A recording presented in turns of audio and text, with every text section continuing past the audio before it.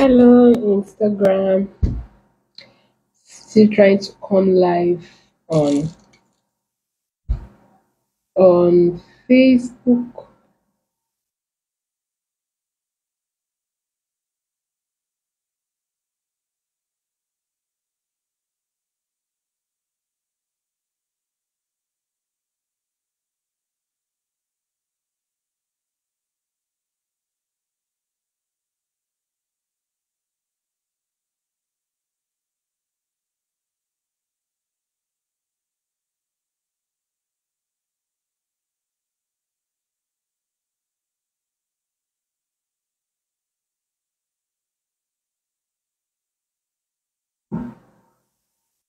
Hello, Facebook. Finally, I'm here. I've been having issues logging in. My cameras are not well positioned, but I don't even want to touch it so that it will not be something else that will happen. Hello, Instagram. Hello, Facebook. Hi, dear friends. Hello, everybody. Today is Ask Lawyer Precious, third edition for the year 2024. Third edition for the year 2024. And I have a very interesting question I want to quickly respond to because in the next 20-25 minutes, I am out of here. Where are you guys watching from? I am live from Lagos State, Nigeria. Where are you people watching from? Put it in the comment section. Hi. If you're just meeting me for the first time, my name is Precious Toju. Don't mind the way my eyes are going from my left to my right. I'm looking at both the Instagram and the Facebook camera at the same time. Somebody said there's an app I can actually go live on all platforms.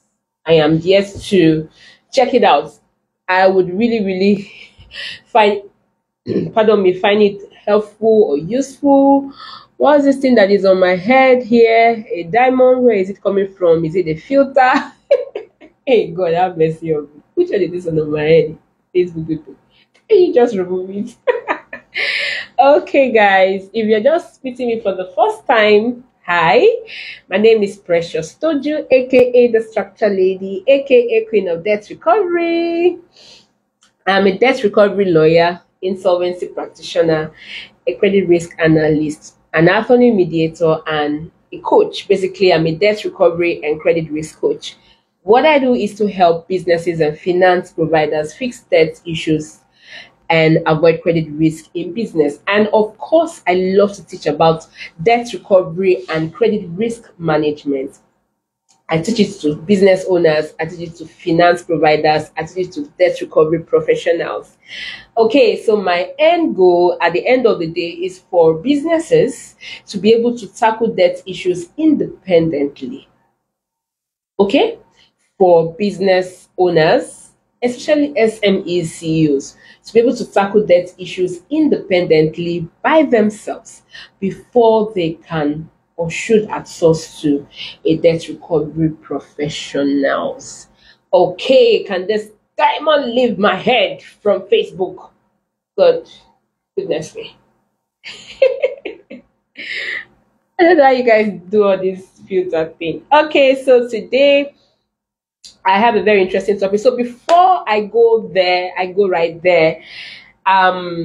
So if you have not registered for the debt-free webinar, it's coming up on Sunday, 7 p.m. West African time. The essence of this webinar is to help those that are owing, whether in business or personal capacity, to teach them how to properly manage their debt issues, to avoid public embarrassment, mental depression, escalation, and bankruptcy.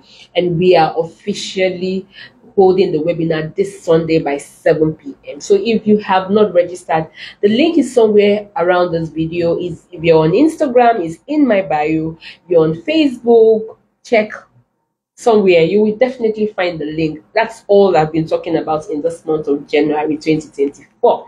Okay, so for those that are joining me from the beginning, welcome on board. Welcome to the third edition of Ask Lawyer Precious Friday, where I get to respond to random questions that are asked, whether via DM, drop in my comment section, in the comment section of any of my social media handle, or even when people send me a chat. So this is when I offer free legal service, so to say. When I offer free legal service online, I don't offer free legal service one-on-one. If you come in one-on-one, you've got to pay. But if you're online, then definitely I could send talk about a tip or two, give you a legal or two insights about one or two things. Okay, so for those that are joining me for the first time, you're meeting me for the first time, once again, my name is Precious Toju, aka the Structure Lady, aka Queen of Debt Recovery in Africa. Yes, I say with my full chest. I'm a debt recovery lawyer, an insolvency practitioner, a credit risk analyst, and an attorney-mediator. Of course, I'm a debt recovery and credit risk coach.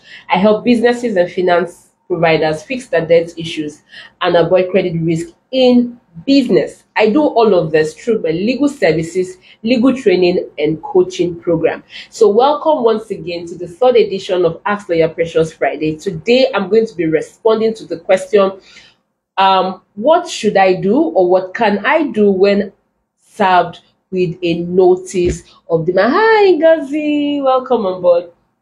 That's the mother-in-law of business. Mother-in-law of business. Okay, so what should I do? So during the week, I did a post on what notice of demand is, why notice of demand are issued in the first place when it comes to debt recovery, and the consequences of notice of demand.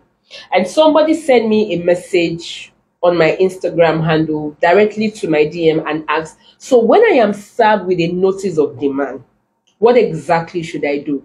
Now, the reason I left that out specifically when I was writing that post was because I knew I was even going to talk about it, doing this question and answer section. So thankfully somebody has asked, why is this thing on my head on Facebook? This diamond is on my head.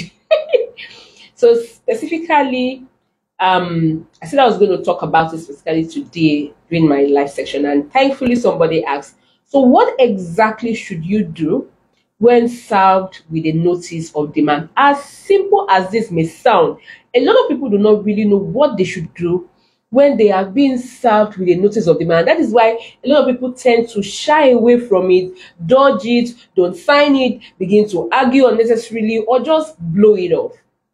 So for those that have not read my content on what a notice of demand, I'm going to quickly run through my notes. A notice of demand is in debt recovery. So first, I have to say that notice of demand is not only in debt recovery. You have notice of demand for different things. It could be that I want you to do certain things. Contract-wise, I would send you a demand letter. It could be that a landlord wants his tenant to do specifically something that he ought to do that he has refused to do. He can send a letter or notice of demand to actually demand that you do that specific thing. So when we hear notice of demand, it applies to different things. But in this instance, I'm talking about a notice of demand in debt recovery. Okay? That was simple. So a notice of demand is a formal letter that is sent to a debtor. That letter could be sent through the creditor or the lender or whoever you're owing money, by the creditor or lender or whoever you're owing money. It could be sent through a debt recovery agency or a debt recovery lawyer or a lawyer to demand that you pay the money that you are owing within a specific time frame. So a notice of demand is not vague. It is addressed specifically to you, stating the exact amount that you are owing, giving a little bit background of your debt, and asking you to pay within a specific time. And it will also detail what will happen to you if you do not comply with the notice of demand in debt recovery. And so when people refuse to receive a notice of demand, I often wonder why. Because you don't even know what they are asking you to do. You don't know within what time frame the demand letter is asking you to respond or comply. You don't even know if there is an error in that notice of demand which you can leverage that period.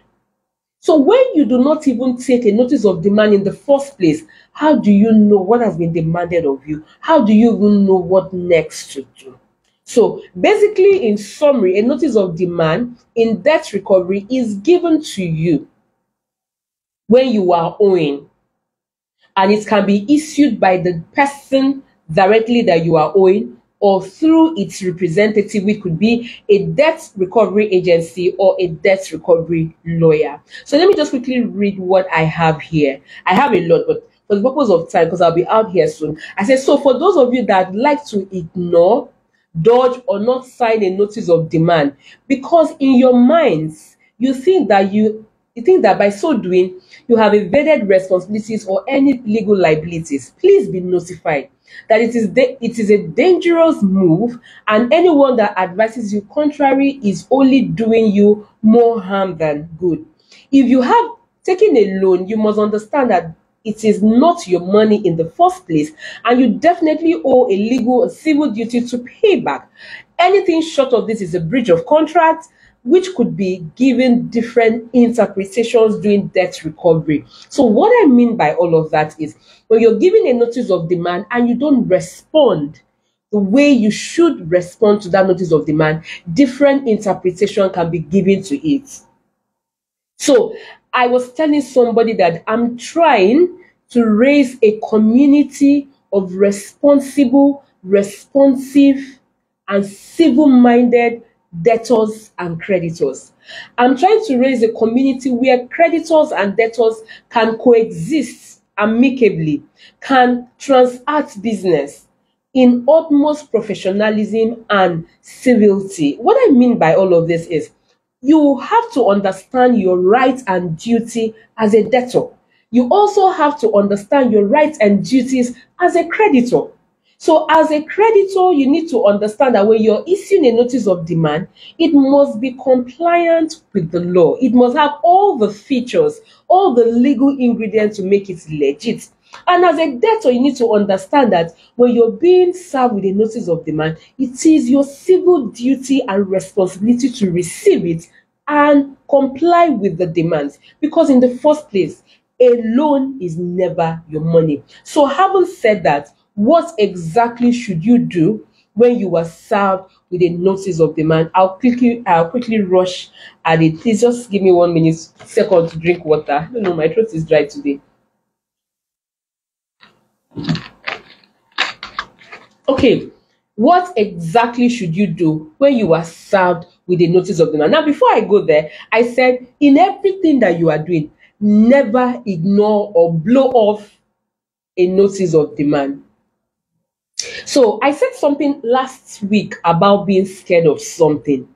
That one of the reasons people don't respond to a notice of demand is because they are scared. And I understand that. And I'll give a typical example. Something happened to me this week.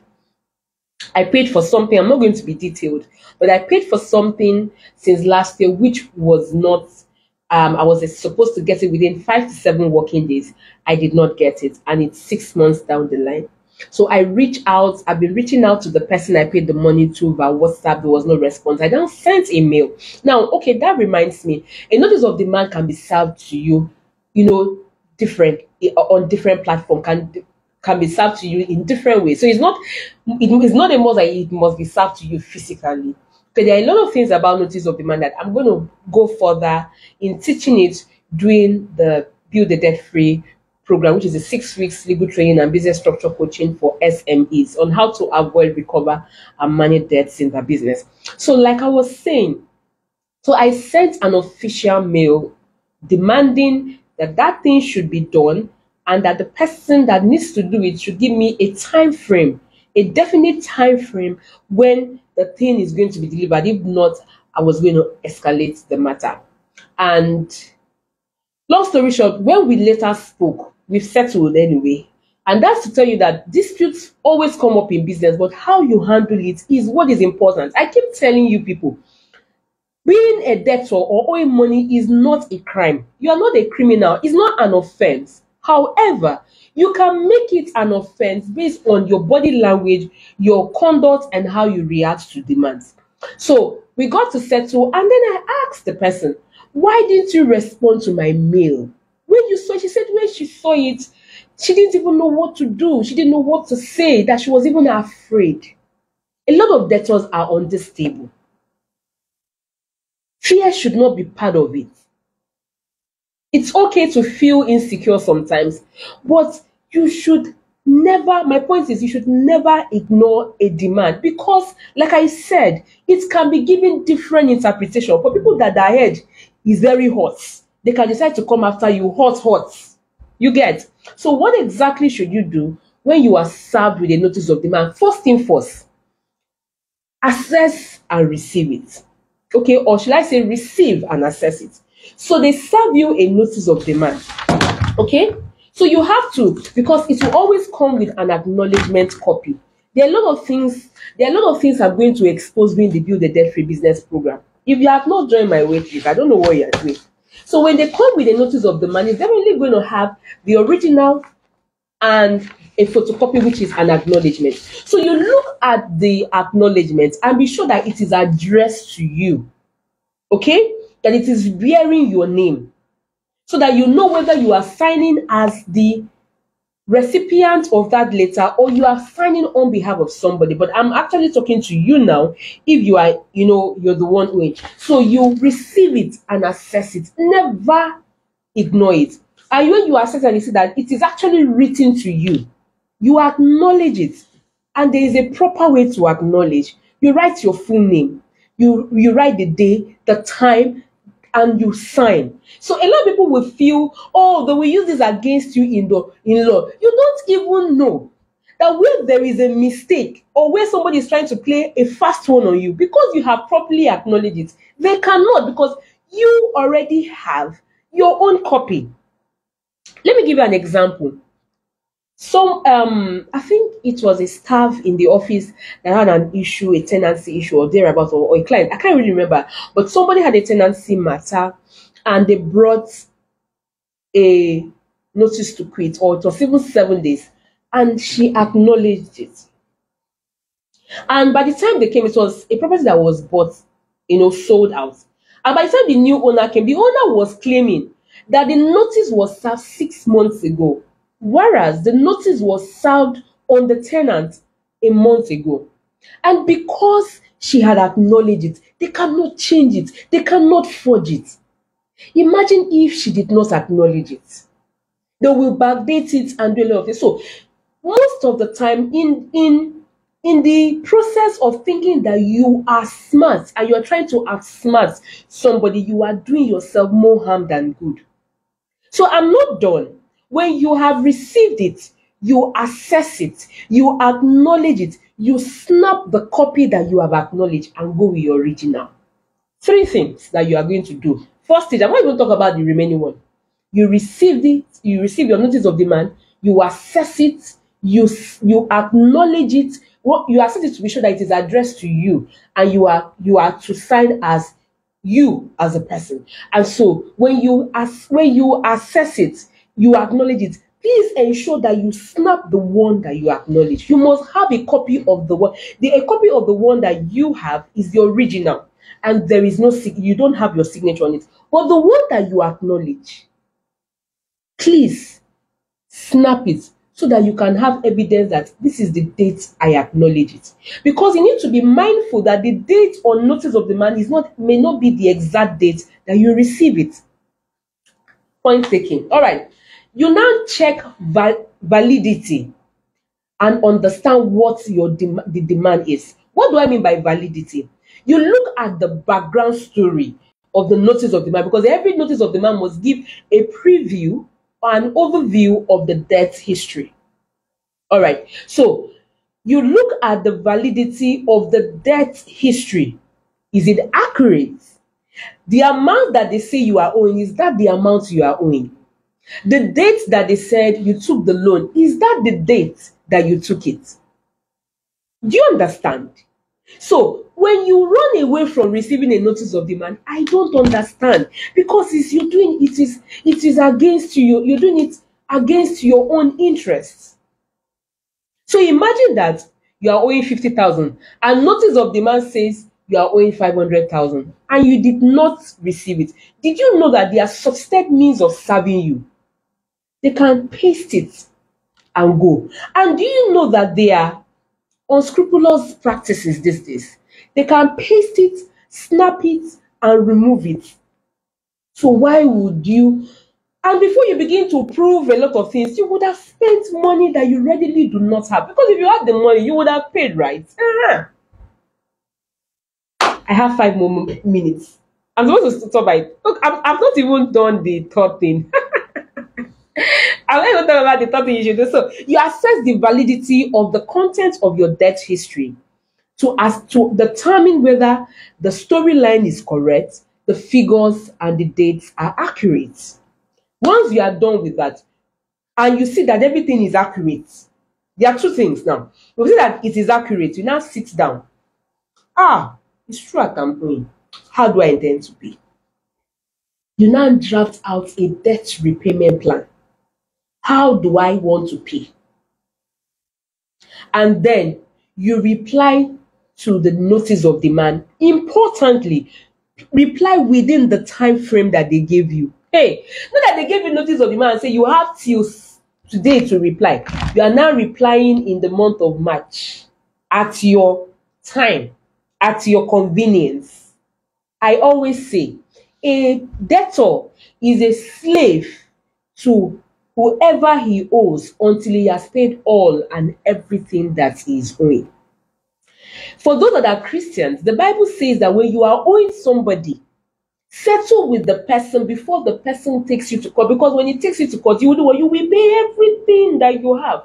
What does that mean? That the person that you are owing decides your life, whether you are going to sleep at the police station today or you will sleep in your house. It's very important. Reply to the notice of demand, and there are 2 ways to reply. You can reply by yourself or you can reply using a debt recovery lawyer. How? So people are like asking me now, how do I reply by myself? What should I write? What should I now write? Why have you not joined my wait list for Build a Debt-Free Business? So that you become and learn these things in and out. The last thing you will do is to ensure that your creditor or whoever sent you the notice of demand receives the notice of demand. And you must have evidence of the receipt. Ensure that you get acknowledgement. The same way you acknowledge their own, ensure that they acknowledge your own. And then you can, then from there, you begin to, start negotiation. So let me run through it again. When you are served with a notice of demand, I said never do what? Never blow it off. Blow it off in the sense that never ignore it, never refuse to acknowledge it. When you are served with a notice of demand, receive it, assess it, acknowledge it, have a copy of your acknowledgement, assess the validity of your notice of demand, draw out a debt repayment plan, respond within the time frame, respond through your lawyer or by yourself, and most importantly, serve whoever issued you the notice of demand and ensure that you have a copy or an evidence of your delivery. And then negotiation will start from there. You can see that if you do like this, you will have peace of mind. Not the one that your phone will ring and your heart will be pumping, your heart will be beating. Hey, is it the people that are going me? Is it quick loan? Have you quick credit? What do people call it? Is it XYZ Yoto bank or AJJ microfinance bank? Your heart is skipping. Your heart is skipping. Respond. Debt is not a crime. If you do not borrow, how will microfinance bank grow? How will money lenders make money? How will bank make money? They make money through you. So you are a gold to them. The earlier you understand that, the better. However, How you now respond to your debt issues is what matter the most. All right. Thank you so much. The time is up. If you know you have gained something today, just say, okay, just drop an emoji, a love, a smile, a thumbs up. Just drop something in the comment section. Once again, this Sunday is the debt-free webinar. The debt-free webinar is, I hold it only once in a year, and it's this Sunday. If you have not signed up for it, please click the link in my bio to sign up to register for the debt-free webinar. If you are currently owing, you will learn how to properly manage your debt issues. And I am here to announce to you that the portal for the Build a Debt-Free Business online course is open for the wait list. So just click to join the wait list and get notifications on when portal will be open for registration for the next batch. Thank you guys for having me. I remain Precious Toju, aka the Structure Lady, aka Queen of Debt Recovery. I am committed to changing the narratives of debt recovery and credit risk management in Africa. See you next week Friday for another Ask for Your Precious Friday. Bye and God bless you.